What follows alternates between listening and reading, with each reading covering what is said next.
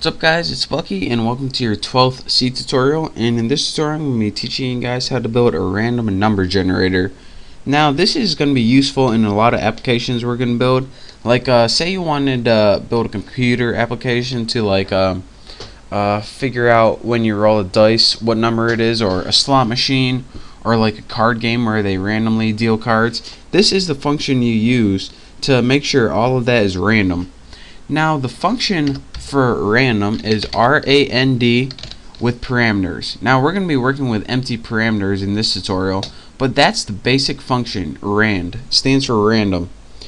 So let's put this thing to use. Let's go ahead, and the first thing we're going to want to do is print out a random number. So let's go ahead and make a printf statement, and let's go ahead and put %d, and let's make a new line, and then as our variable we're gonna just write the random function in for that. And remember, you don't have to write variables in here. You can also have entire functions which act as variable for formatting in %d. So let's go ahead and compile and run and see if we got this working so far. Let's see, looks good, should run. And it's gonna go ahead and print out a random number, and our random number is 41.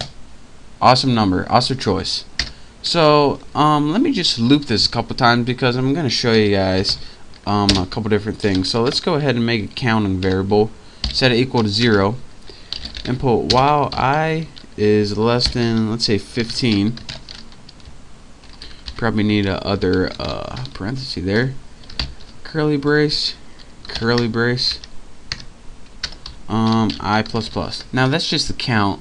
Now let's make sure our loop is working, and once you got your loop built, and what did I do? Forgot a semicolon. That's embarrassing. And now it will work. So go ahead and build a while loop to loop through this a couple times because I'm going to show you guys something. And as you can see, what this does when you loop through your random number generator is it generates a list of random numbers, and the number is composed in the range 0 to the max of your system. Now the max is probably somewhere around it might be 32,000 for mine looking at it, might be 64 for others, but this depends, the max depends on your system or your computer, whatever you're running it on. So it can be difficult to judge the outcome of your number. So in many cases, especially with like a dice where it only has 6 sides, or a slot machine where it only has so many choices, or cards where there's only 52 cards in the deck, you want to limit these choices of random numbers that it can output. And to do this, we kind of need to trick the random function into outputting only a certain amount of numbers. And we do this by using the modulus operator, which is the %sign. Now if you don't remember, what the modulus operator does is give you the remainder of a division. So let's say you divided by 10. Well, what this would do is take a random number, divide it by 10, and give you whatever the remainder is. So as you can see, or not as you can see, but as you know, if you divide any random number by 10, it's either going to give you something in a range 0, which means it divides perfectly, to 9. Now it doesn't give you 10 because if it divided by 10, it would just add 1 to the main number. So let's go ahead and execute, compile, and run this. And as you can see, we should have a list of numbers 0 through 9. And there we go, right there.